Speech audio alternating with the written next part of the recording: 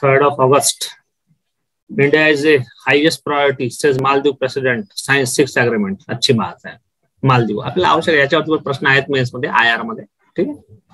पुढे काय म्हणते, India has 8 monkeypox cases till date, says Union Health Minister. 3 Chinese mobile phone companies face probe for duty evasion. अच्छी बात है. Economic context मध्ये काम पडेल आपल्याला. Women's lawns head of sport not necessary.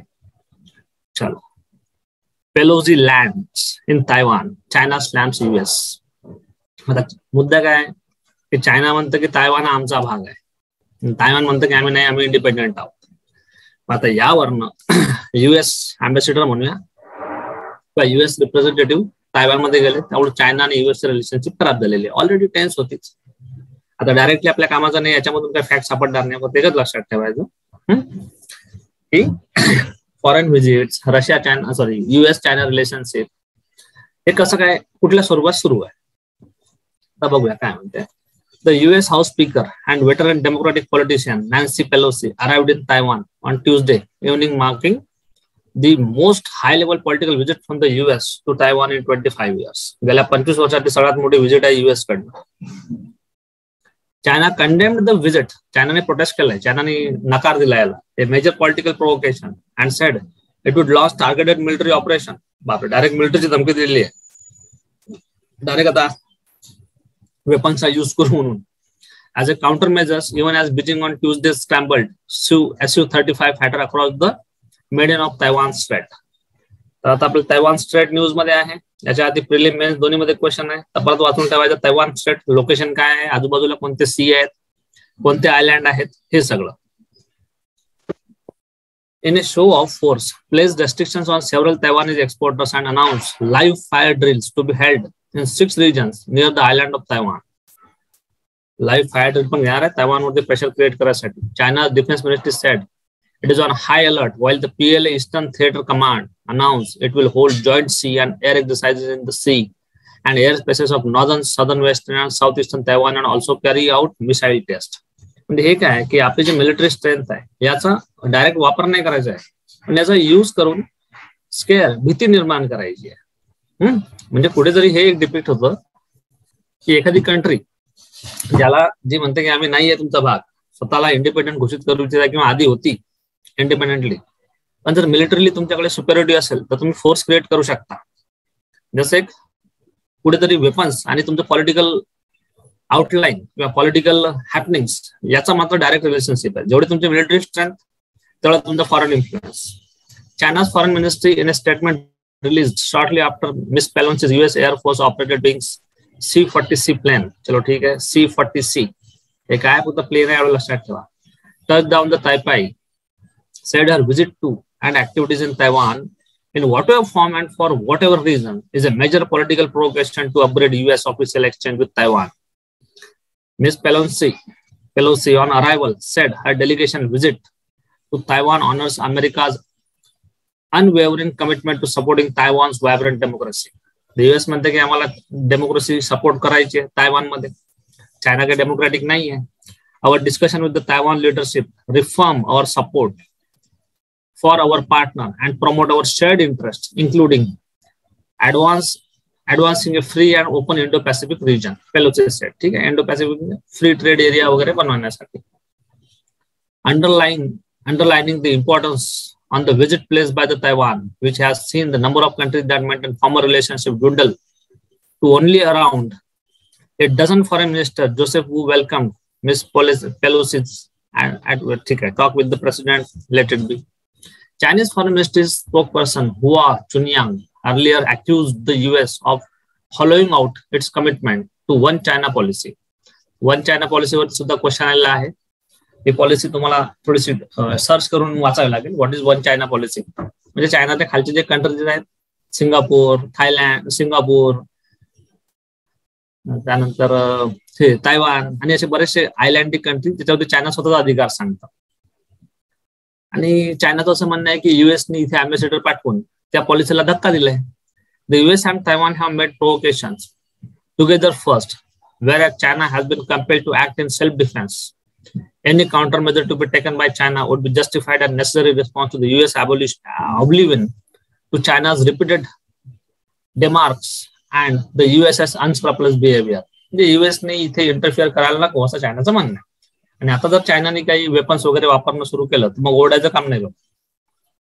Chinese analysts expected a series of measures to be announced in coming days and weeks, from military drill to economic actions, as well as a period of increasingly fraught relation between the world's two biggest power.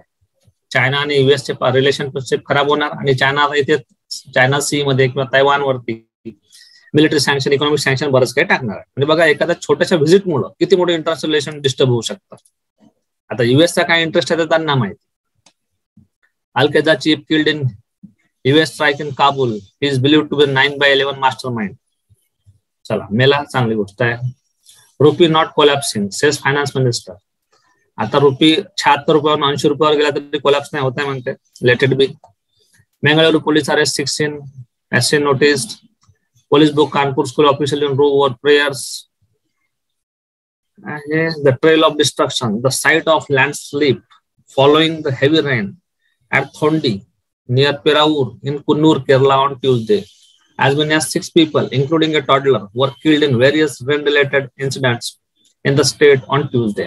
आता हे बघा, आपल्याला disaster management नावाची काही गोष्ट आहे का सिलेबसला? Yes. आता बघा, या खूप घटना झाल्यात गेल्या या पावसाळ्या सीझन मध्ये. खूप साऱ्या घटना झाल्यात की ज्यामध्ये लँडस्लाइड वगैरे, ठीक आहे. माळींची दुर्घटना महाराष्ट्रातली पण फेमस आहे. मग याच्यावरती कुठेतरी लँडस्लाइड हा आपल्या जिओग्राफीचा हिस्सा आहे, जिओग्राफीमध्ये. मग लँडस्लाइडचे कारण काय आहेत? ठीक आहे. लँडस्लाइडला सर्वात महत्वाचं कारण की हेवी प्रेसिपिटेशन आणि मॅनमेड कारण आहे deforestation.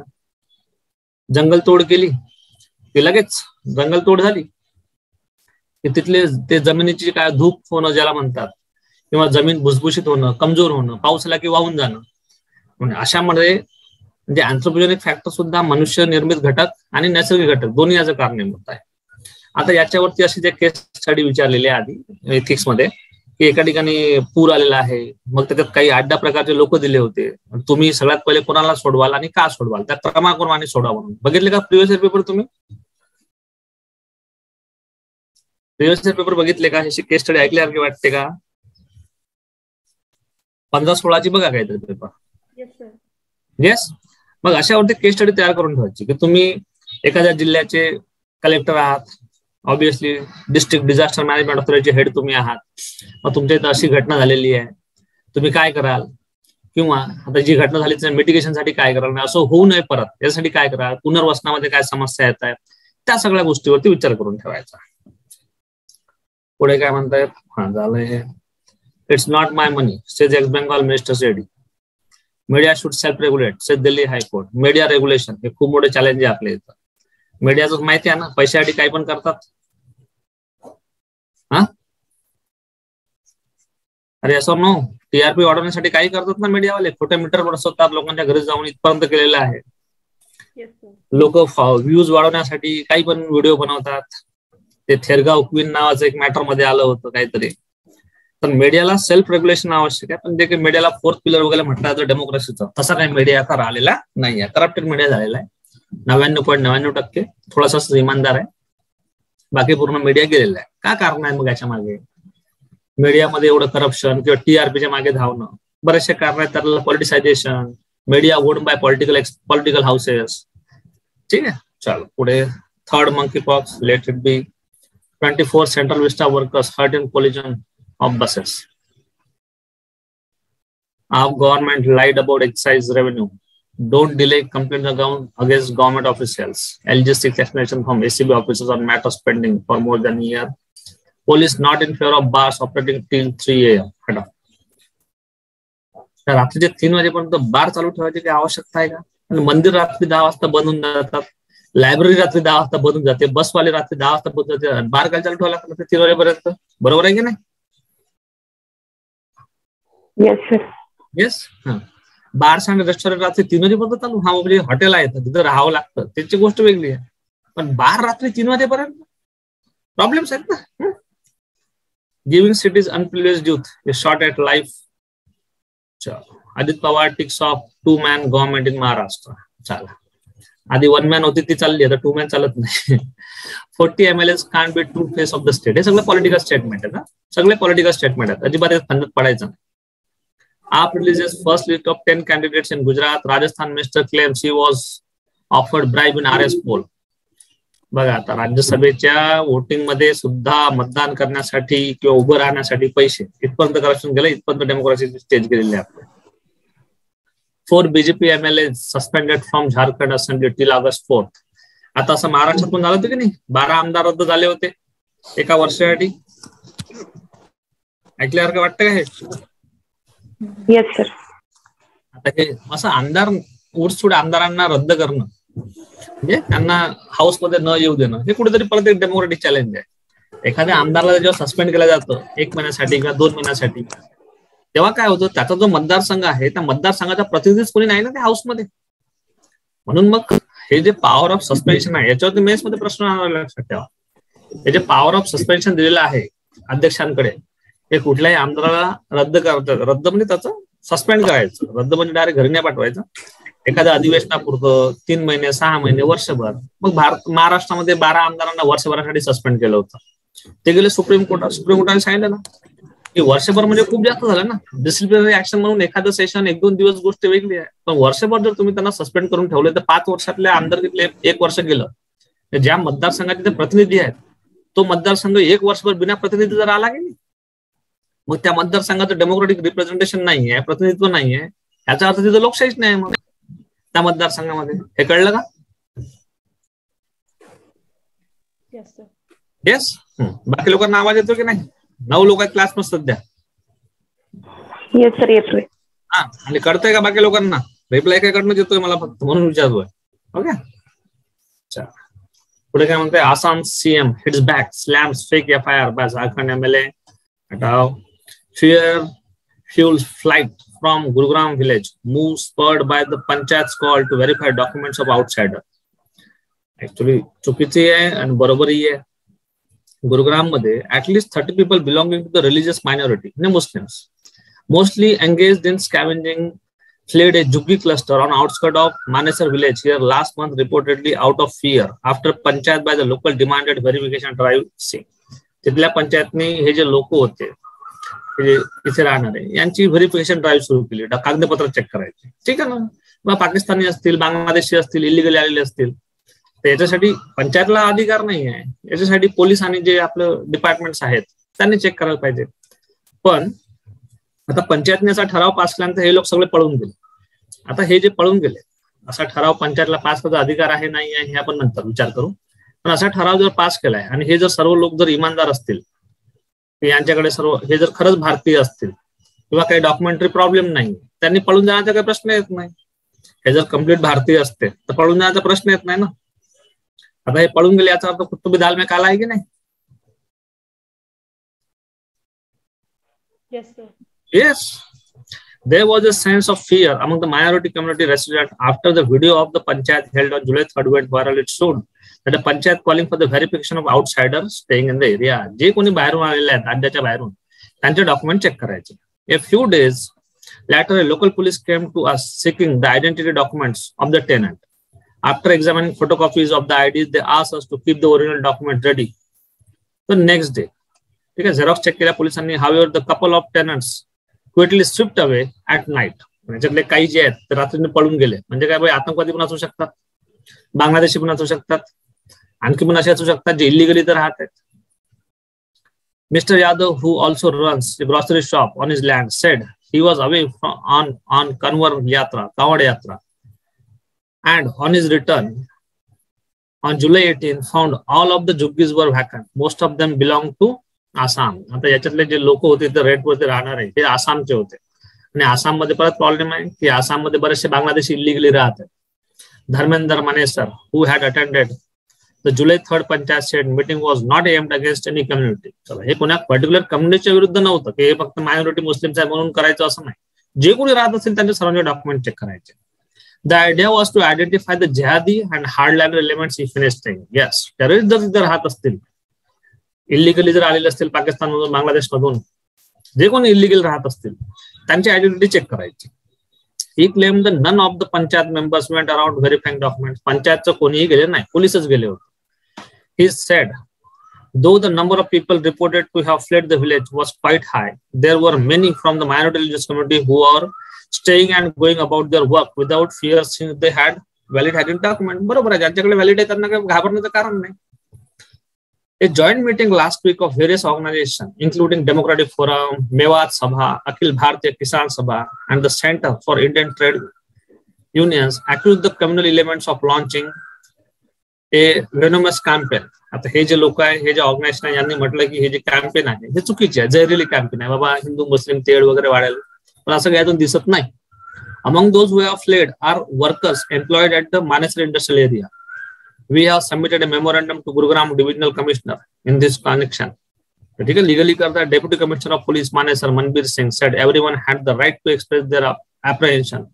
He said verification drive were regularly carried out in the area. म्हणजे पंचायतने जो काही ठराव पास केला तो इलिगल नव्हता, अकॉर्डिंग टू लॉ. आणि ठराव पास केल्यानंतर जे लोक पळून गेले ते क्लिअरली दिसतं की ते पळून गेले म्हणजे त्यांच्या याच्यामध्ये काही ना काही प्रॉब्लेम होतात. ठीक आहे, हे उदाहरण लक्षात ठेवले. पुढे काय म्हणताय, हे असं डायरेक्ट विचारणं नाही बरं, हे कामात पडतं लिहायसाठी मेन्सच्या याच्यामध्ये ऍज अन एक्झाम्पल किंवा एसे मध्ये कुठेतरी. Rain batters Kerala toll it's 12. ठीक आहे, काय झालंय रेनचं. Elephant caught in strong water current at the Chalakudy river in पलिपरा. ठीक आहे, तो पोहून जाईल, तो प्रॉब्लेम नाही.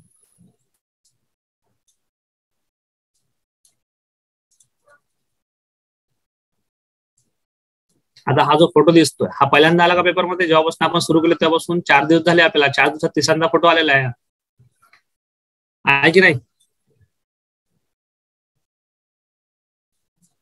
हॅलो, अरे आवाज येतो का सर? पहिल्यांदा नाही, आता 3दा जर एकाच फोटो जर हिंदू मध्ये 3दा पब्लिश केला जाते तर भाई काहीतरी आहे याच्या मागे. The Odisha forest cover is assessed as 51,619 square kilometre, which is 33.15% of the state geographical area. म्हणजे जेवढा पाहिजे त्याच्यापेक्षा 33% पाहिजे तो त्याच्यापेक्षा जास्त. CAG pools of Odisha for missing target. No plantation activity in 50% area. CAG comptroller and auditor general आहे सिलेबसला पॉलिटीमध्ये, article 148.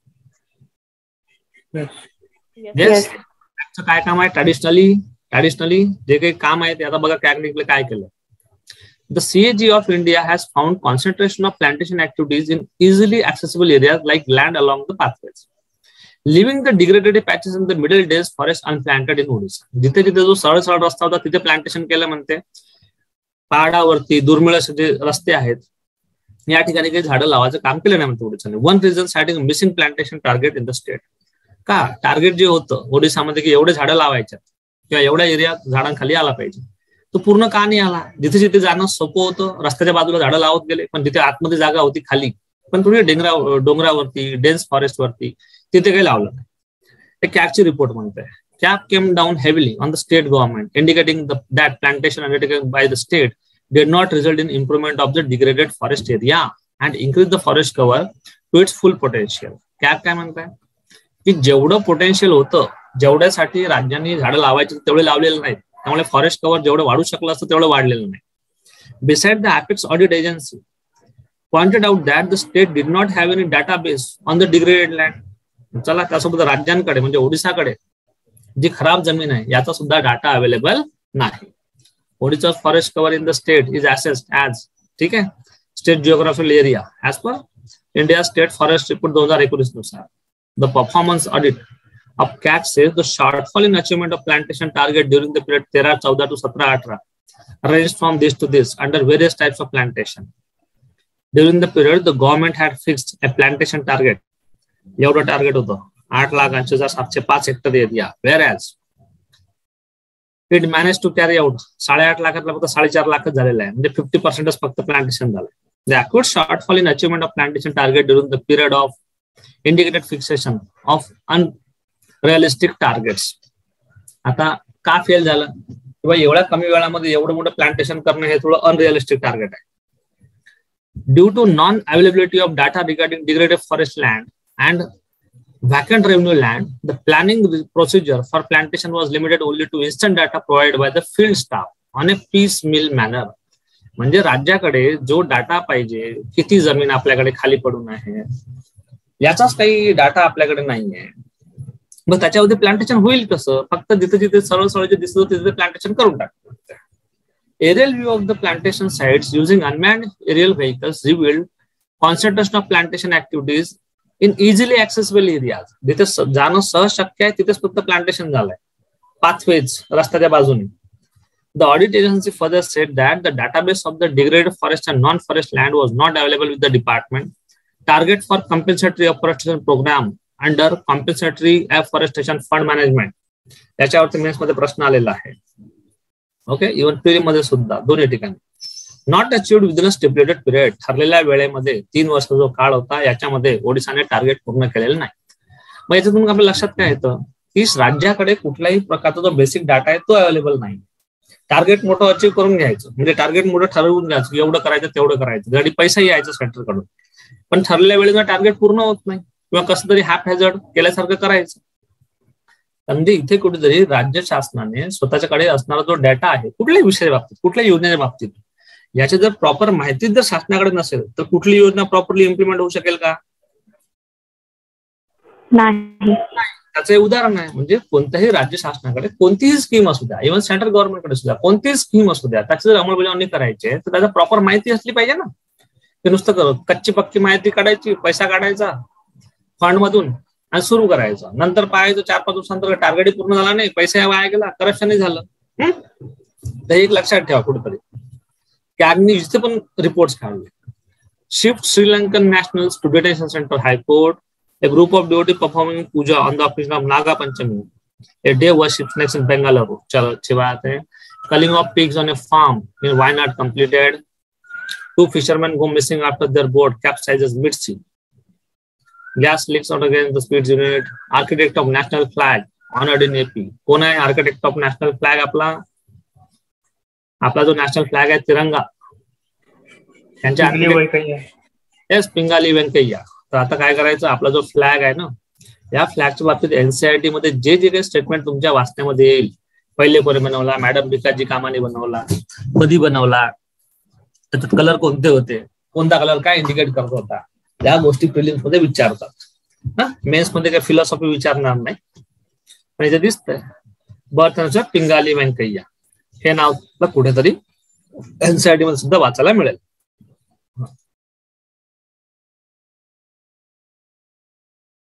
चलो, making sense of the freebies issue.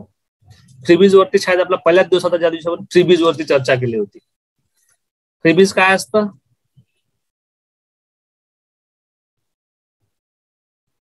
अरे फ्रीबीज वरती चर्चा केली होती का आपण?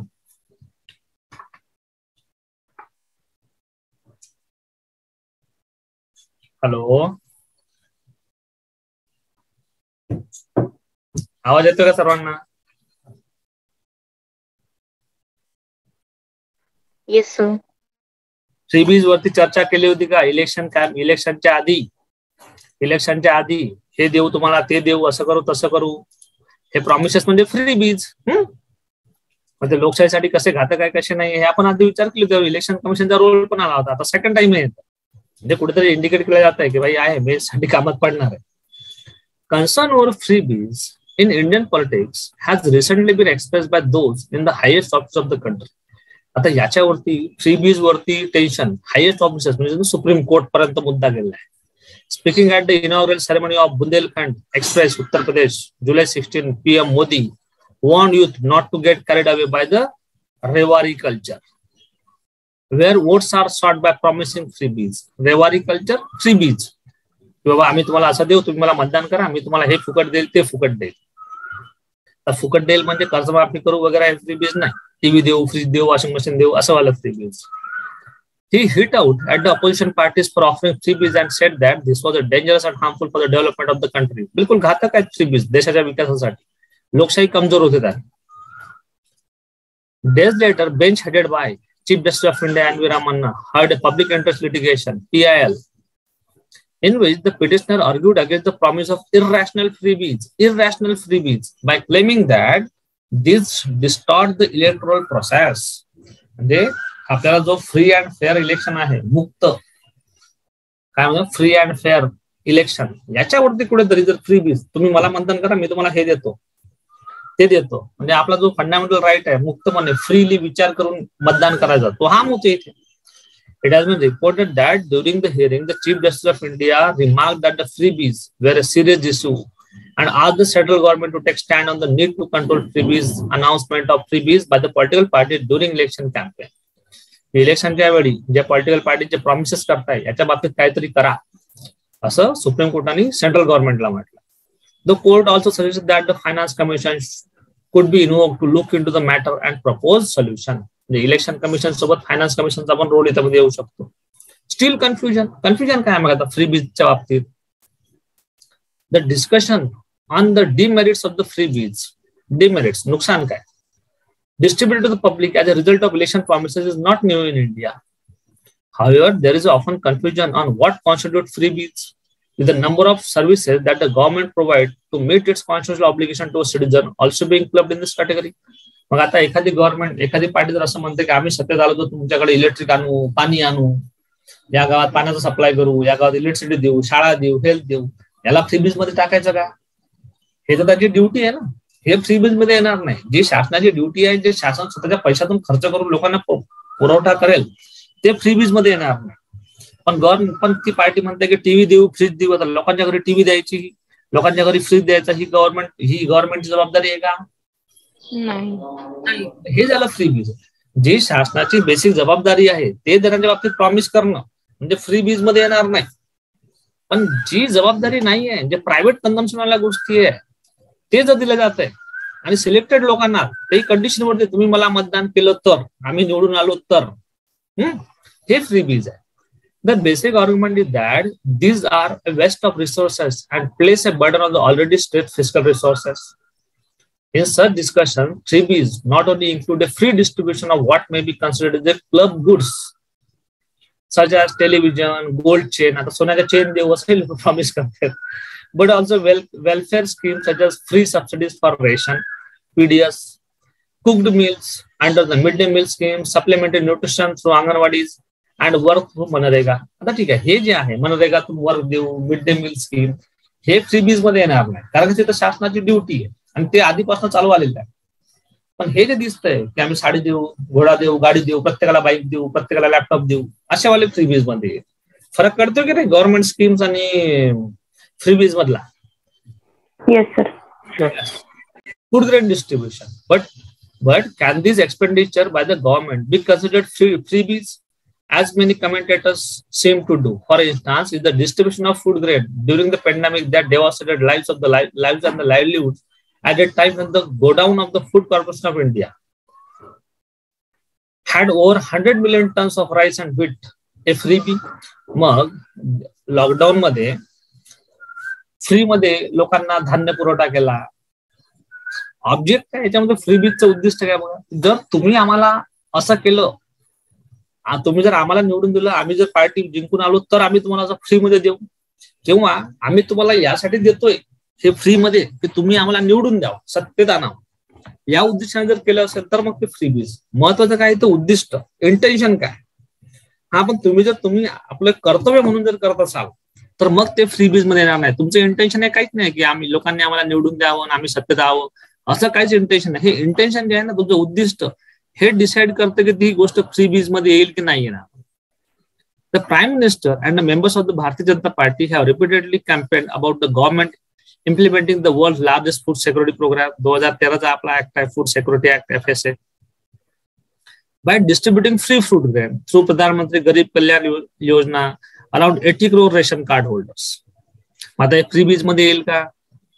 सावनबाळ योजना, याला पैसे, घर बांधण्यासाठी पैसे, टॉयलेट बाथरूम बांधण्यासाठी पैसे, हे फ्रीबीज मध्ये येईल का? नाही. कारण की घर हा प्रत्येकाचा अधिकार आहे, टॉयलेट बाथरूम, स्वच्छ पाणी, इलेक्ट्रिसिटी हा प्रत्येकाचा अधिकार आहे. जे त्याच्या अधिकारचं आहे ते त्याला मिळलं. पण प्रत्येकाला गोल्ड चेन मिळाली पाहिजे हा त्याचा अधिकार थोडी आहे. प्रत्येकाला टीव्ही पाहिजे ते गव्हर्नमेंट फुकट द्यावं असा अधिकार म्हणता येईल का?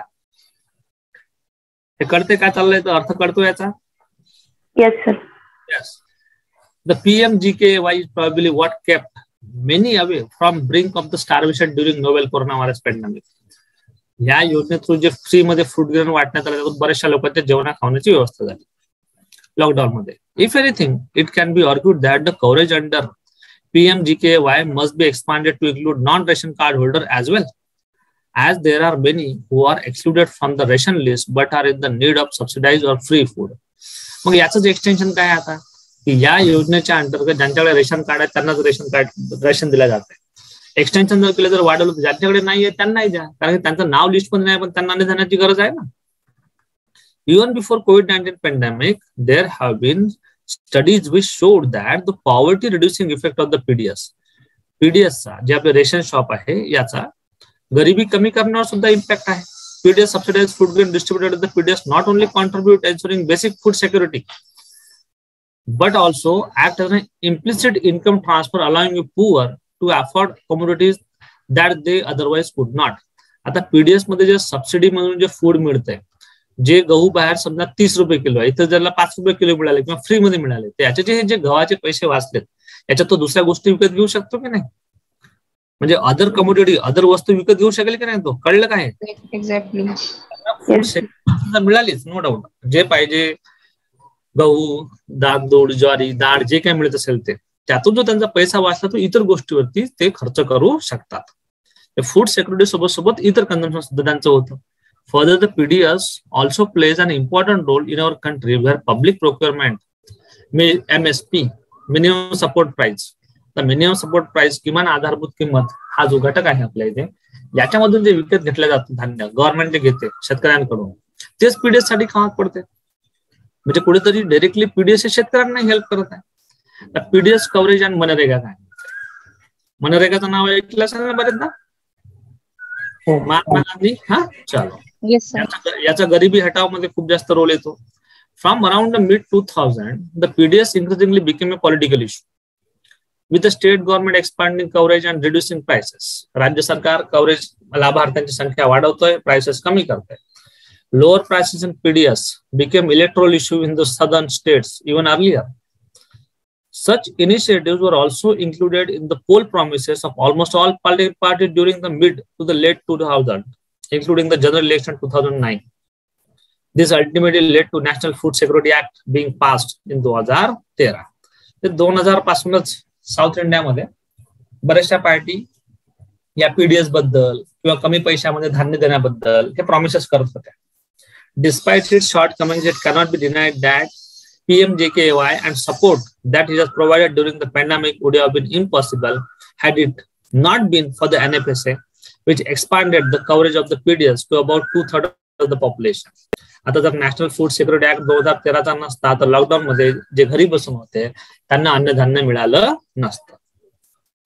In its absence, a much smaller number of people would have had a ration card with high errors in identification of the poor as seen in the previous targeted.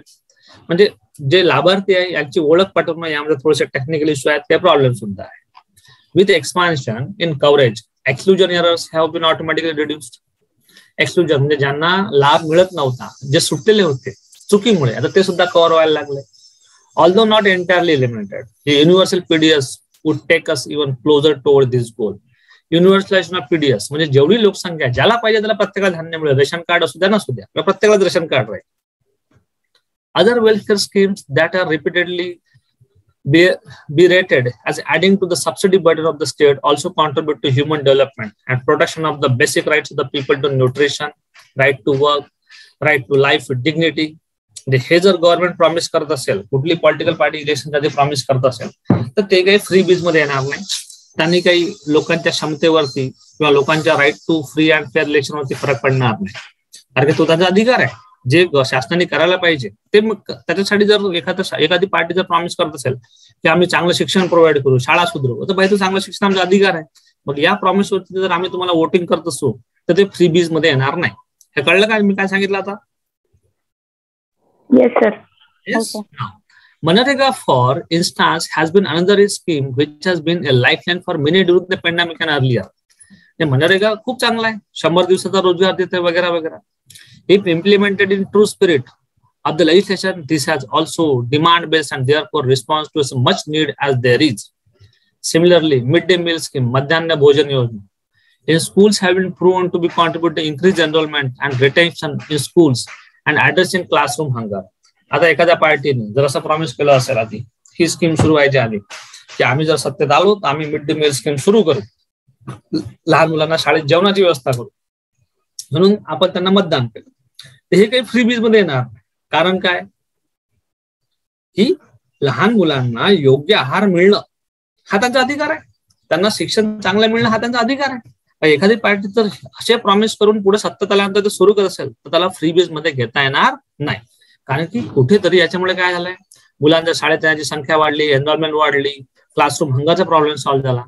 A number of other schemes such as old age, single woman, destitute pension, community kitchen in urban areas, free uniform textbooks for children in schools, free healthcare services, म्हणजे free मध्ये मुलांना पुस्तकं, uniform हे freebies मध्ये येणार नाही ना, कारण की त्यांना त्यांची आवश्यकता तो त्यांचा अधिकार आहे ना. आणि याचा फायदा पण झालेला आहे. याच्यामध्ये या सर्व गोष्टींमुळे असा बराचसा लोकसंख्येचा वर्ग जो वंचित होता या सर्व गोष्टींपासून आता फ्री मध्ये स्कूलिंग, फ्री मध्ये पुस्तकं, फ्री मध्ये सर्व व्हायला लागलं, तर शाळेत त्याचं प्रमाण वाढले की नाही. In fact there are number of लॅक्युनी in these programs which call for expansion in coverage, allocation of greater resources, along with putting in the place mechanism for greater accountability and grievance redressal. मग आता काय म्हणते की या ज्या scheme आहे, no doubt या scheme खूप चांगलं काम करतात, पण कुठेतरी या स्कीम मध्ये आपल्याला थोडी सुधार आवश्यक आहे. म्हणजे काय की जे काही अकाउंटेबिलिटी वाढवणं आवश्यक आहे, गव्हर्नमेंटची दायित्व डिसाईड करणं, करप्शन कमी करणं, लोकांच्या जे ग्रीव्हान्स असतील, ज्या अडचणी असतील त्या सॉल्व्ह करणं speedily. In perspective, undermining the importance of these interventions of the government by calling them freebies exposes the elitism in our society, where the poor are seen as a big, unproductive and dependent on the charity.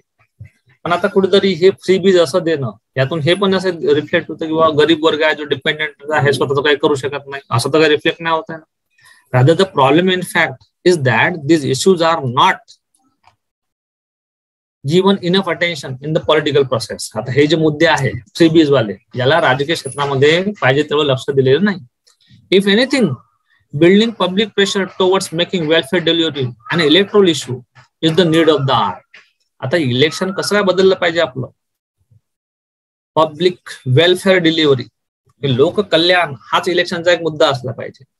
A discussion on whether eggs will be served in a midday meal scheme or midday meal program, how many days of work will be provided under the employment guarantee scheme for access for free medicine, or at what price subsidized grain will be given to PDS are positive signals of electoral democracy responding to the needs of the majority of the people. आता changes काय व्हायला पाहिजे की mid day meal scheme मध्ये अंडे देता येईल की नाही, आपलं जे मनरेगा आहे याच्यामध्ये कामाचे दिवस 100 वरून वाढवता येतील की नाही, त्यांची सॅलरी वाढवता येईल की नाही, वेजेस वाढवता येईल की नाही, सबसिडाइज फूड मध्ये आणखी सबसिडी वाढवता येईल का, किंवा फूड ग्रेनची संख्या वाढवता येईल का, क्वांटिटी वाढवता येईल का, हे आहे positive politics. It is important to recognise that most welfare scheme contribute to improving human development. मनुष्य विकास किंवा मनुष्यबळ विकास होतो या सर्व योजनांमधून, which also results in higher economic growth in future. No doubt, मनुष्यबळ विकास झाला की देशाचा आर्थिक विकास पण होणार.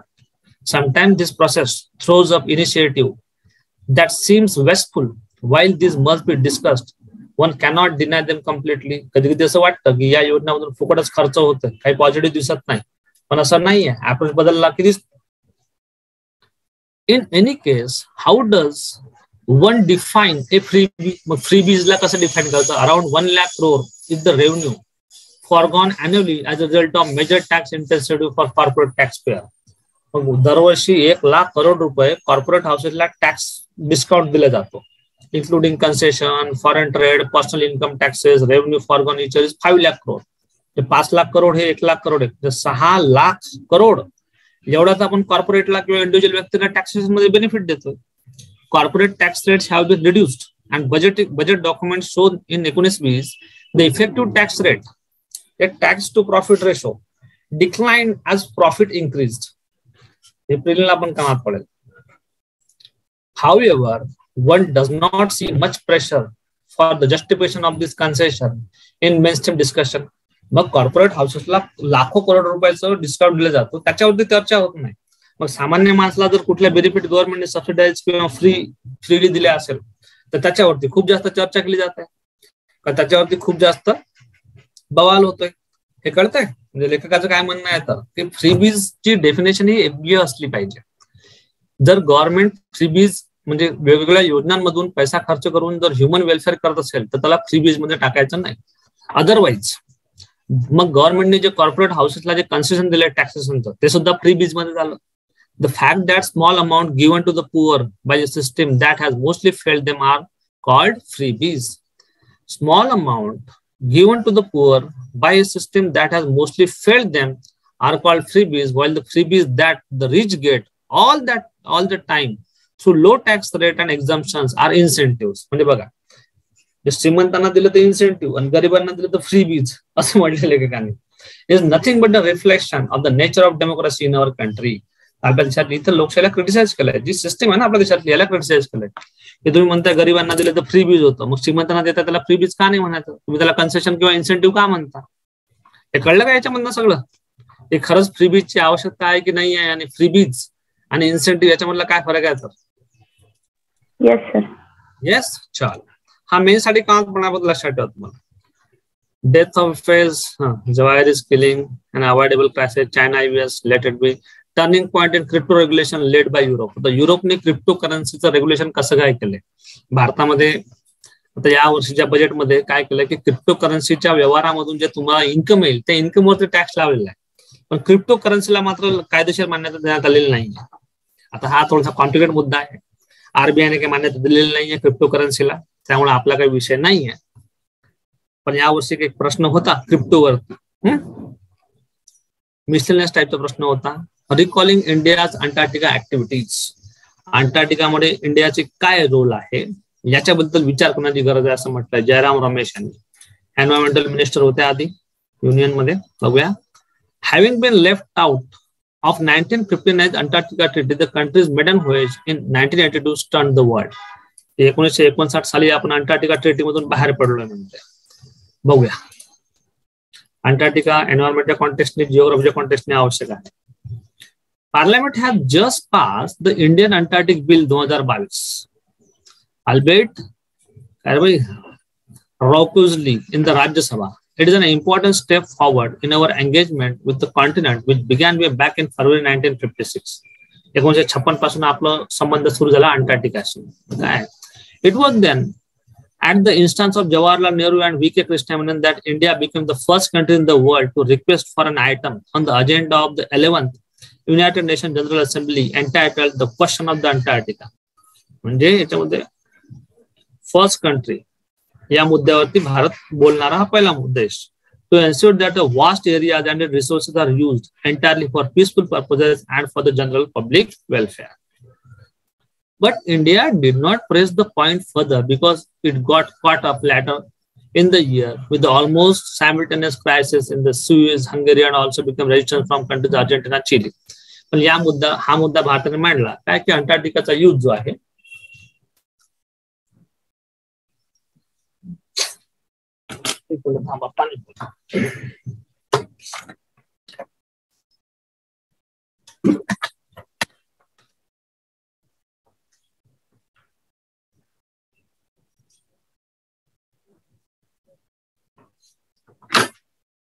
अंटार्क्टिका खंडाचा युद्ध जो आहे हा सगळं मनुष्य जातीच्या फायद्यासाठी झाला पाहिजे, शांतीसाठी झाला पाहिजे, कोणाचे तसे युद्ध व्हायला नको त्याच्यावरती. भारताने मुद्दा मांडला, पण काही वर्षानंतर लगेच हे सगळे इंटरनॅशनल कॉन्फ्लिक्ट झाले. But the Nehru main initiative in which India's permanent representation at the UN, Arthur lol also played an important part, did have one very tangible impact. आता ही हिस्ट्री आहे, हे कधी विचारणार नाही. 12 countries who believed that they had a direct stake in Antarctica started discussion among themselves, and on December 1st, 1959, Antarctica Treaty was signed in Washington DC. चला, हे prelim साठी काम आपल्याला अंटार्क्टिका ट्रीटी कुठं साइन झाला? वॉशिंग्टन मध्ये. Not surprisingly, since its moves at the UN had a number of countries, including the USSR, India was neither involved nor invited. आता या ट्रीटी मध्ये इंडियाला बोलवलं नाही, इंडिया गेलाय. But in May 1958, India's Prime Minister had told Parliament, "We are not challenging everybody's right there, but it has become important more specifically because of possible experimentation of atomic weapon and the line that the matter should be considered by the UN." त्या भारताने असं नाही म्हटलं की आम्हाला ज्या ज्या देशांनी ट्रीटी साइन केलाय त्यांचा अंटार्क्टिकामध्ये काय रोल आहे याचा आम्हाला चॅलेंज नाही करायचं. पण अंटार्क्टिकावरती न्यूक्लिअर वेपन टेस्ट किंवा स्टोरेज किंवा याच्याबद्दल काही होऊ नये, व्हायलन्स होऊ नये. But it has become important for specifically because of the possible experimentation of atomic weapons and the line that the matter should be considered by the UN. The fact that Antarctica contains many very important minerals, especially atomic minerals, is one of the reasons why this area is attractive to various countries. We thought it would be desirable to have discussion about this at UN. म्हणून आपण म्हटलं की UN मध्ये या मुद्द्यावरती चर्चा व्हायला पाहिजे. Subsequently, Antarctica faded from the Indian geographical gaze. नंतर अंटार्क्टिका भारताच्या भौगोलिक काय म्हणूया अभ्यास क्षेत्राच्या बाहेर गेला. The treaty members worked on the development of the continent among themselves, inviting occasional criticism from other countries, including India, who were actually helpless to make any difference. मग ज्या ज्या कंट्रीजनी वॉशिंग्टन ट्रीटी साइन केला त्या कंट्रीने ठरवलं की अंटार्क्टिकावरती विकास सुरू करायचा.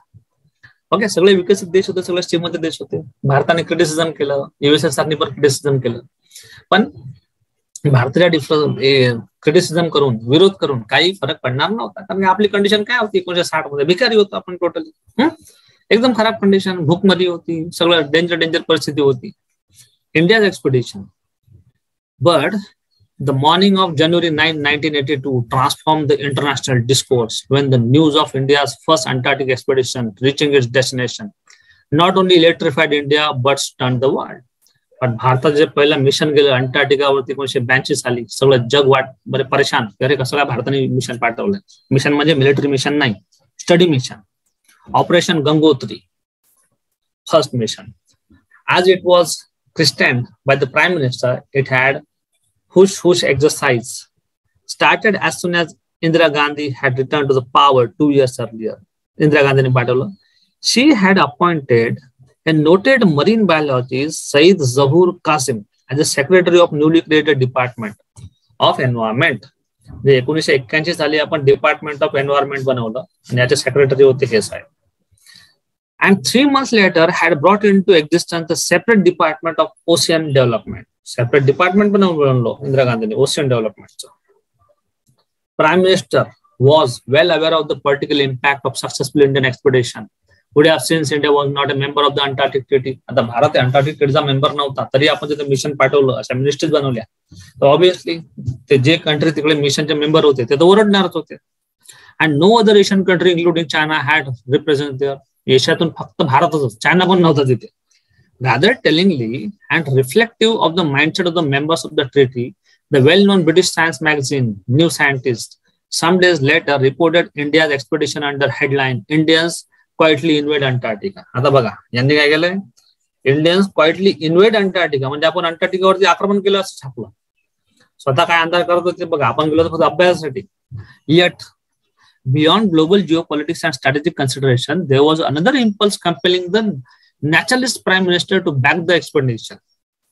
आता इंदिरा गांधींनी का मिशन पाठवलं, ग्लोबल जिओ पॉलिटिक्स तर मुद्दा होताच, पण कुठेतरी एन्व्हायरमेंट, ओके, पर्यावरण, नेचर प्रोटेक्शन हे सुद्धा होतं.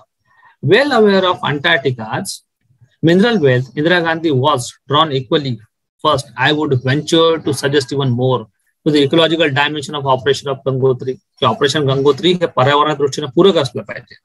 Greater knowledge of the Indian Ocean and the monsoon, life in the ice-bound region and marine biodiversity. कशासाठी पाठवलं होतं मिशन गंगोत्री, याचा अभ्यास करण्यासाठी, अंटार्क्टिकावर अतिक्रमण करण्यासाठी नाही. It was therefore no coincidence that the leader of the expedition was Qasim, who had earlier served as the director of National Institute of Oceanography in Goa. म्हणजे लक्षात ठेवा, नॅशनल इन्स्टिट्यूट ऑफ ओशनोग्राफी कुठे आहे, Goa. C.P. Vora, a member of successful Indian expedition 1965 to Mount Everest, was Qasim's deputy. The experienced माणसं होते. A second expedition led by one of the India's top geologists, V.K. Raina, landed in Antarctica on December 10, 1982. Incidentally, it was Raina who challenged the very intellectually lazy and loose assertion of the Intergovernmental Planet and Climate Change. की ज्यांच्या म्हणण्यानुसार Himalayan ग्लाशियर would become extend by 2035. IPCC च्या म्हणण्यानुसार की Himalayan ग्लाशियर 2035 मध्ये खतम होतील. रायनाने त्याला चॅलेंज केलं. असं कसं होतंय? It was his critic that forced the IPCC to revamp the manner in which carried out the peer reviews of the climate science literature. मग रॅनाने प्रेशराईज केल्यानंतरच आयपीसीसीने त्यांचा जो अभ्यास होता, त्यांचे जे स्टडी होते याच्यावरती विचार करायला सुरुवात केली. Rana's point was limited to the questioning such a precise date of the extinction. कशी काय एक्झॅक्टली डेट तुम्ही सांगू शकता? He was not doubting, nor was the government of the day, the reality of the retreat of the preponderant majority glaciers in the Himalaya that having serious environmental impact. हिमालयातील ग्लाशियर melt होत आहेत, ते problem मध्ये आहे, याच्याबद्दल काही दुमत नव्हतं. पण आयपीसीसी म्हणाले की 35 मध्ये होईल का, तुम्ही स्वतः करणार आहे का, 35च कसं काय, याच्याबद्दल तुमचा काय अभ्यास आहे हे सांगा. हे त्यांनी चॅलेंज केल्यानंतर आयपीसीसीने स्वतःचे जे काही मोड होते याच्याबद्दल चेंजेस करायला सुरुवात केली. With 2 expeditions successfully completed within a span of 11 months, 11 महिन्यात 2 mission, India finally became a member of Antarctic treaty in August 1983. हे प्रिलिम साठी लक्षात ठेवा. And China followed in 1985. Today the treaty has 46 members. Again for prelim.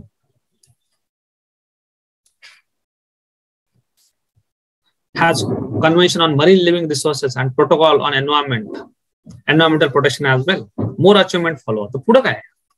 1984 saw 2 more striking Indian achievements. The first Antarctica team started wintering there from March 1st, 1984, and few months afterwards, an unmanned Antarctic research base named by the Prime Minister, unmanned, माणूस राहणार नाही तिथं.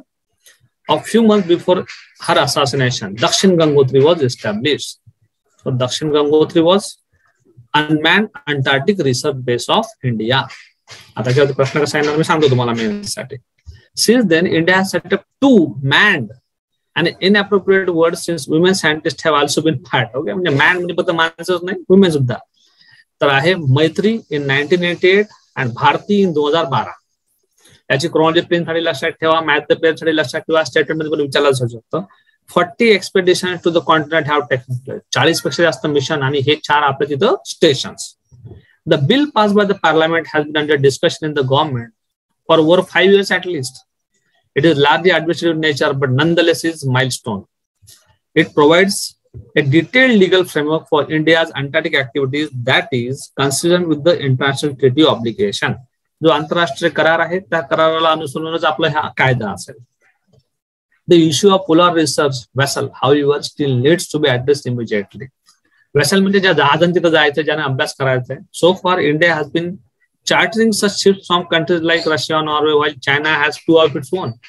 चायनाला स्वतः 2 आहे. आपण जे research ship घेऊन जातो ते आपण रशिया आणि नॉर्वे कडून घेतो. Of late, chartering has been presenting of its own difficulties. दुसऱ्याकडून भाड्याने घेणं प्रॉब्लेमॅटिक आहे. A decision was indeed taken in October 2014 for India to have its own research ship with ice breaking and other advanced technological capabilities, but it remains unimplemented. 2014 साली निर्णय घेण्यात आला की आपण स्वतःचा शिप बनवू, पण अजून काही झालेलं नाही. Surely, if fighter aircraft could be acquired from abroad, giving a go by to the Make in India policy, research ship could also be acquired. मग जयराम रमेशचं म्हणणं आहे की रिसर्च शिप पण चांगल्या क्वालिटीची बाहेरूनच घेऊ. The acquisition of vessel on the permanent basis is the logical next step to the passage of the bill, as also the revamp of the quite old Maitri research station. The polar research vessel will also be required as India expands its occasion with an involvement in the Arctic as well. Antarctica सोबत आपल्याला Arctic साठी पण गरज पडणार आहे. Its research station there called Himadri was inaugurated in July. आता हिमाद्री कुठे आहे? आर्टिक मध्ये आहे, जे 2008 मध्ये सुरू केलं होतं. ओके, आणि अंटार्क्टिक मध्ये आपले 4 झालेले आहेत. हे फरक बघा, म्हणजे कुठला आर्टिक मध्ये कुठल्या अंटार्क्टिका मध्ये. And 5 years later India got observer status at the 8 country Arctic council. म्हणजे आपण इकडे आतापर्यंत सगळं अंटार्क्टिका होतं, पण इथे या 4 लाईन मध्ये आर्टिक बद्दल सुद्धा दिलेला आहे. मग त्याचा मेन्स मध्ये प्रश्न कसा येईल की इव्हॅल्युएट और analyse the Indian policy towards Antarctica. Evaluate the Indian policy or policy of Indian government towards Antarctica or simply साध्या भाषेमध्ये जर घ्यायचं असलं तर भारत आणि अंटार्क्टिका किंवा अंटार्क्टिका या खंडाच्या बाबतीत भारताची आजपर्यंत काय काय पहल केलेली आहे, काय काय म्हणजे स्टेप्स घेतलेले आहे, त्याच्यामध्ये सर्व कळलं का तुम्हाला लोकांना? शॉर्ट नोट 150 शब्द खूप छान बनतात त्याच्यामधून. सर्वांना कळलं का हे मी काय सांगितलं तर? आणि हे जे दिलंय हे तुम्हाला कोणत्याच पुस्तकात सापडणार नाही. की तुम्ही म्हणाल मी इंटरनेटवर सर्च करतो मी जर तुम्हाला प्रश्न दिला आणि म्हटलं की भारताच्या स्वातंत्र्यापासून आजपर्यंत अंटार्क्टिकाच्या बाबतीत भारतानं काय काय मिशन पाठवलेत किंवा काय भारताचं काय म्हणजे रिॲक्शन कशी झाली अंटार्क्टिकाच्या बाबतीत किंवा अंटार्क्टिक ट्रिटी आणि भारत यांच्या संबंधाबद्दल लिहा. तर हे तुम्हाला कुठंच इंटरनेटवर सापडणार नाही, जगातल्या पुस्तकात सापडणार नाही. हे जे असं अक्युमुलेट केलेलं असतं ना, हे फक्त हिंदूमध्ये सापडतं. त्याच्यामधून 150 शब्दाचं अतिशय छान असं उत्तर बनतं. ठीक आहे, काही फॅक्ट्स पण दिलेले आहेत अंटार्क्टिकाचे आणि काही गोष्टी जो आपला जो ट्रिटी झाला एवढा त्याच्यामधून जे अप अँड डाऊन मधून भारताला जावं लागलं, इंदिरा गांधीचा रोल काय त्याच्यामध्ये आला, हे सगळं बिलकुल एक परफेक्ट आन्सर यामधनं बनतं. सर्वांना क्लिअर झालंय, कळलंय? Yes. Trusting the vice president's stint as a parliamentarian. Vice president काही लोड नव्हती, सोडून द्या. A game of the government package to revive BSNL fortune. Bail out आहे, काही गरज नाही आहे. Has bail under PMLA become a near impossible? How has the Supreme Court changed its view on Section 45 Clause 1 of Prevention of Money Laundering Act 2002? आता ज्यांचं political science किंवा ज्याचं law option असेल त्याला एक मार्क पडेल, अदरवाईज काही गरज पडत नाही. Tokenism. While symbolic gestures are important, they must be backed by the concrete action to become meaningful. Symbolically एखादी गोष्ट करणं चांगली गोष्ट आहे, पण नुसतं सिम्बॉलिक करून चालणार नाही, त्याच्या मागे पॉवरफुल ऍक्शन पण पाहिजे. ते सोशलॉजीच्या कॉन्टेक्स्टने काळात पडेल, जीएस अँगलने नाही. आता हे 9/11 situation, central official monitoring impact of salary scaling, government gates SC notice on ED chief's tenure. Supreme Court on Wednesday sought a government response on the petition challenging the piecemeal tenure extension of the director Sanjay Kumar Mishra. वाटलं तसं आपल्या मनाने म्हणजे जे head आहेत यांचे duration, यांचे tenure वाढवत जायची पीसमिल आपल्या मनाप्रमाणे, याला चॅलेंज केलं. World looks at tricolour with respect, बिलकुल का डाऊटच नाही. India is highest priority, Maldives प्रेसिडेंटचं म्हणणं आहे.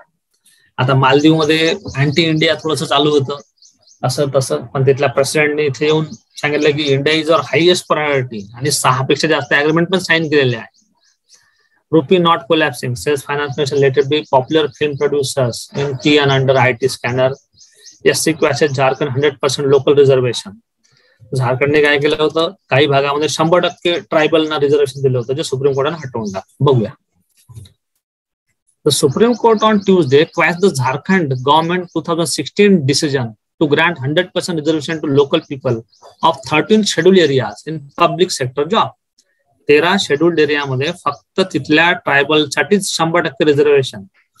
ओके, जे तिथल्या हायकोर्टाने अपील पण केलं होतं, सुप्रीम कोर्टाने त्याला डिस्क्रिमिनेटरी अँड इम्परमिसिबल सांगितलं.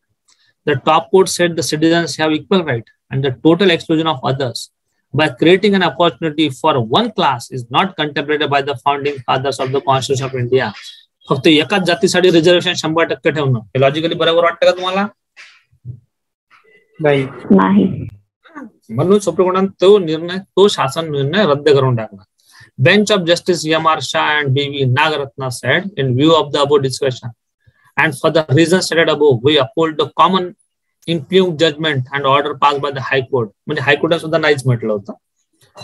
नोटिफिकेशन दिलं and the ultra virus to the article 14, 16(2), 16(3), 35A(1) of the Constitution of India. म्हणजे हे जे सर्व आहे ते कुठेतरी equality before law, equal protection of law, 16 no discrimination in public employment, 16(3), 35A.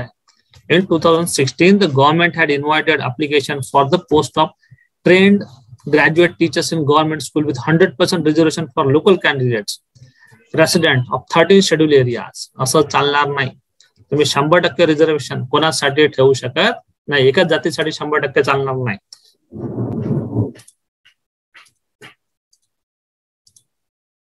काय म्हणते, ED conduct searches in National Herald case, will respond to Delhi's observation Congress.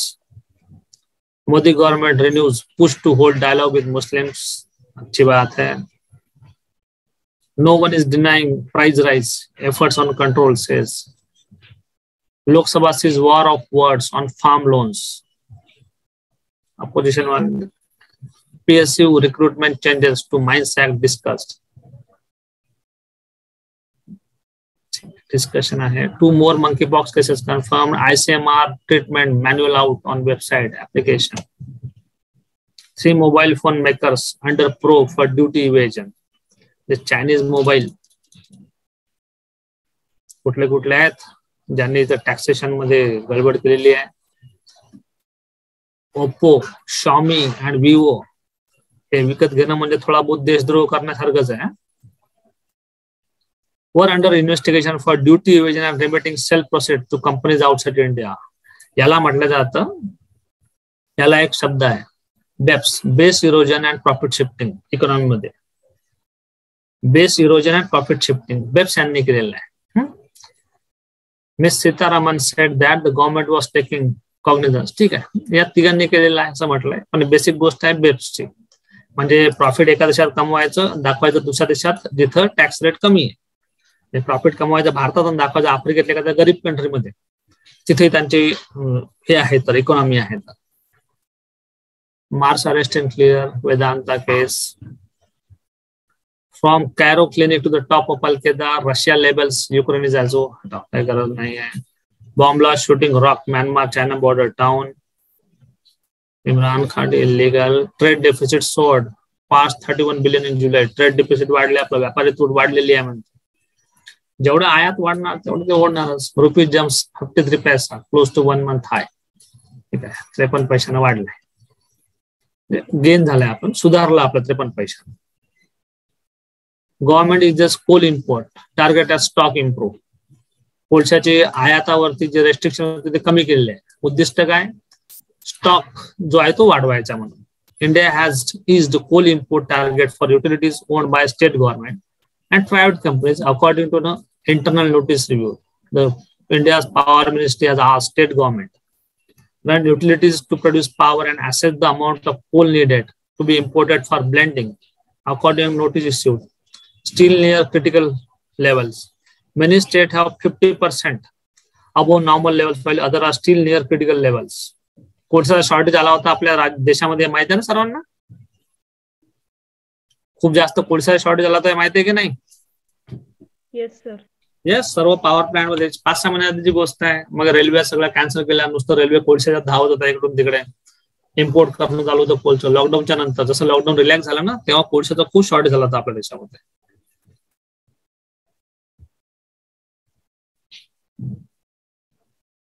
ठीक आहे, तर आता हे एक टॅक्स इव्हेजन, बेप्स थोडस वाचून घेणे.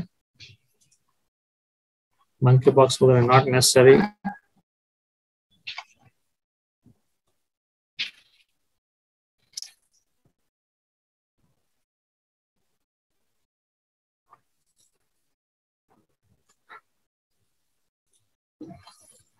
टोकेनिझम. सोशलॉजी जर कोणाचा ऑप्शन असेल ना तर वाचा आहे. ज्यांचा कोणाचा सोशलॉजी ऑप्शन असेल त्यांनी, जे साठी नॉट नेसेसरी.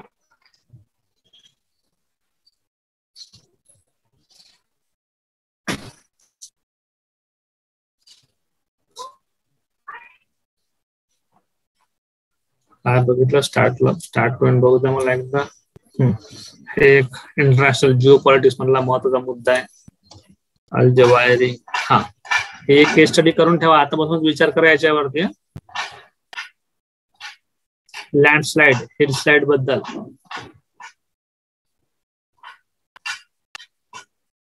कळलं का? केस स्टडी कशी असू शकते त्याच्यावरती,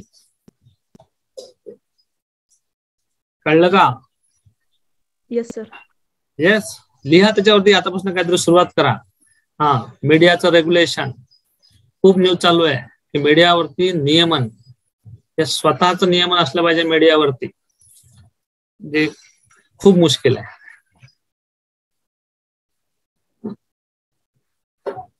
हे पर्यंत विचार करणार. Police not in favour of bars operating till 3 AM. Library रात्री बंद होतात, मंदिर रात्री बंद होतात, कॉलेजेस बंद होतात, कोर्ट बंद होत, प्रशासनाचे ऑफिस 6 वाजता बंद होतात आणि बार रात्री 3 वाजेपर्यंत पाहिजे. कशाला पाहिजे? पॉलिटिक्स सोडून द्यायला. राजस्थान मिनिस्टर ब्राईब, एक ऍज अ एक्झाम्पल. हे सस्पेन्शनचं, कारण की खूप राज्यामध्ये झालेलं आहे म्हणून की असं सस्पेन्शन, अनरिजनेबल सस्पेन्शन कसं काय हार्मफुल आहे डेमोक्रेसीसाठी. इथे कॅगच्या कॉन्टेक्स्टने लिहा. आपण कॅगला फक्त इकॉनॉमीच्या अँगलने बघतो. इथे कॅग कसं काय मल्टीफेशियल बॉडी म्हणून काम करू शकते त्याचं एक उदाहरण आहे. आणि हा एकदम मेन्स मध्ये पण दिसतो की राज्यांकडे डेटाच नाहीये, कशी स्कीम इम्प्लिमेंट होणार आहे. हा, हे एनसीईआरटी मधनं वाचा, पिंगाली व्यंकय्या जिथे सापडेल तिथे. तर तुम्ही जेव्हा वाचाल तेव्हा लक्ष ठेवा. हे फ्रीबीज, आता याच्यावरती एसे जरी आला तरी तुम्ही फ्रीबीज आणि वेलफेअर स्कीम याच्यामधला फरक करू शकता की नाही?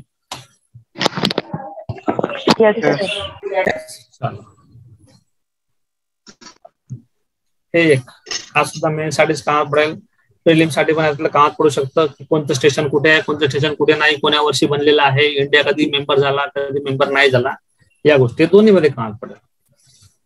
Prelim plus men's. ठीक आहे. बाकी ज्यांचा सोशलॉजी ऑप्शन असेल त्यांनी हे वाचा, बाकी नाही वाचलं तर चालेल, नॉट नेसेसरी. ठीक आहे, आजचे थांबूया. कॉपी मी पाठवतो ग्रुप वरती. Okay okay sir. ओके, चलो थांबूया.